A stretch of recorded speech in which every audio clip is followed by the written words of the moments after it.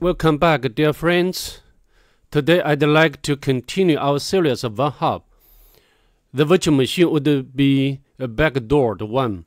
I will put the link into the description section below so that you can download this virtual machine. And before we begin today's video, if you don't mind, please consider to subscribe to my channel. I do appreciate your help and support. So now let's just get started. Of course, the first step would be to import this virtual machine into the VMware or VirtualBox. But I can tell you, I think it will be you will have less trouble importing this virtual machine into the VMware rather than the VirtualBox. So now we can go into the Kali Linux. As you can see over here, I have already identified the IP address of the virtual machine as 150 line. And then I did the nmap scanning. I did the scene scan, the version scan, the default script scan.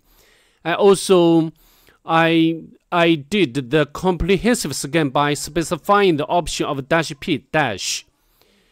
From the nmap scanning results, as you can see over here, there is just only one open port, which is 1337.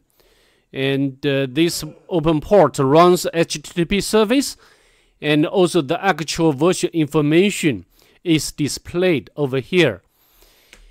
Of course, what we are going to do next is to do some immersion for this HTTP service. So now let's fire up our browser. And let's put the IP address of the virtual machine into the browser. Maybe I need to... Oh, sorry, I forgot to specify the port number, which is not standard port. Okay, so we have already got retrieved the patch. And this just gives you the virtual machine information itself, like the virtual machine name, the difficulty, and the flags. And the author tells us you cannot spawn a root shell, but reading the root flag is enough. I think we need to take into our minds when we do this virtual machine. And then we can check the source code, nothing here. And also we can check whether this site has robots file. Yeah, it says the base64 string that contains SSH user and password. At this point, this cannot give us any useful information about how we can exploit this information. Okay, and then we need to do, of course, we need to do some directory immersion. For example, we use the GoBuster and specify the IP address of the virtual machine. And don't forget to add the port number and specify the word list. And this time, of course, you can try a different word list. But for me, this word list can work. And maybe if you cannot work for one specific word list, you need to try several ones. Okay, six lists and discovery and web content and raft large directory, and specify the extension option, and like this. Okay, I think it's enough to go. So we need this to be completed.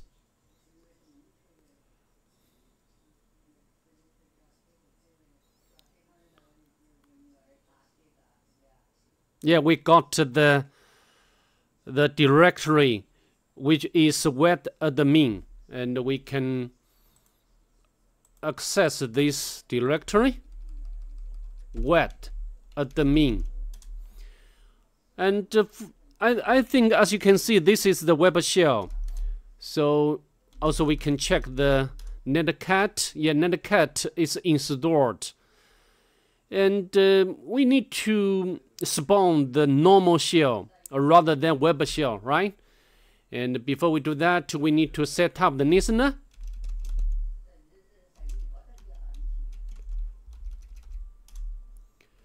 And then we need to execute a command. Sorry, I need to check the IP address of the Kali Linux, which is 143. Okay, come back to the web shell and specify the port number.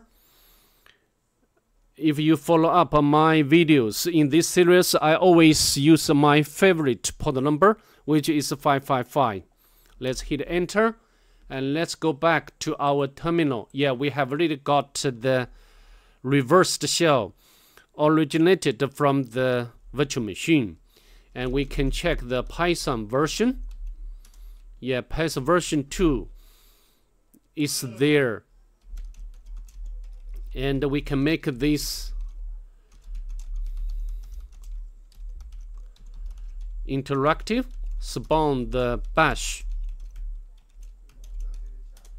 and go to the home directory. We have already been the user Bob, and of course from the membership of this user doesn't have any root privilege or privileged right or permission. And also we can check the sudo no command not found. And also we can check, of course we need to do some basic local immersion. Go to the Bob directory, and we can cut the user flag here. Okay, no problem.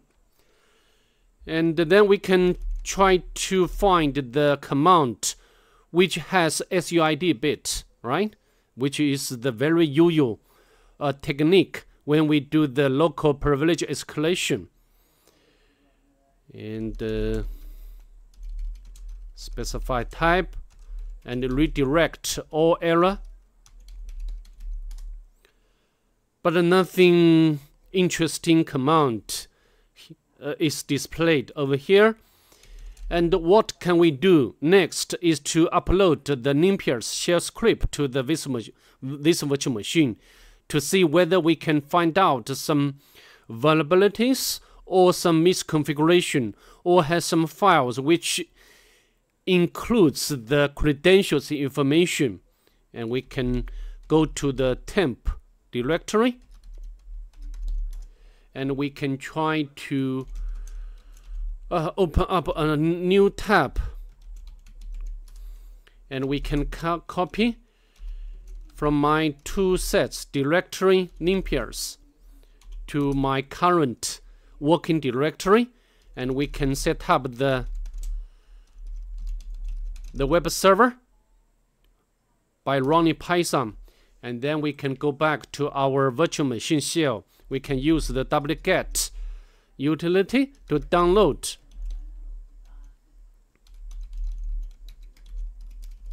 the Nimpiers shell script, and we need to make this shell script executable and run this shell script. Of course, this Nimpiers shell script is very powerful when we do the local privilege escalation, and it will go through all possible points where we can utilize them to elevate our privilege. Okay, so we'll wait for this to be completed. Okay, it's done, and then we can scroll up.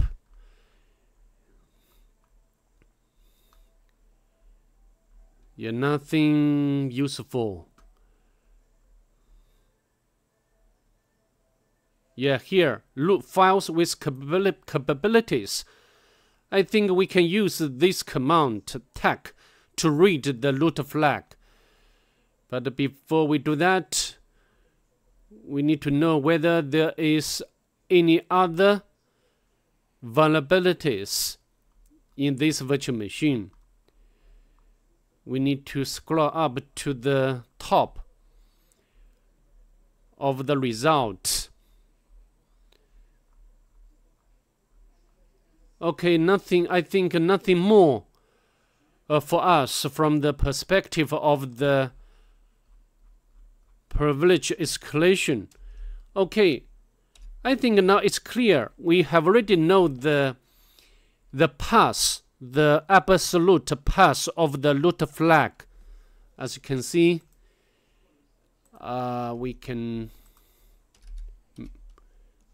make a confirmation again. Yeah, the root flag is here. And then we can use the tag command to read, because this tag command has capabilities. Yeah, we have already got or retrieved the root flag without any issue. So that's all I'd like to demonstrate in this video. I hope to see you in the next one. Bye.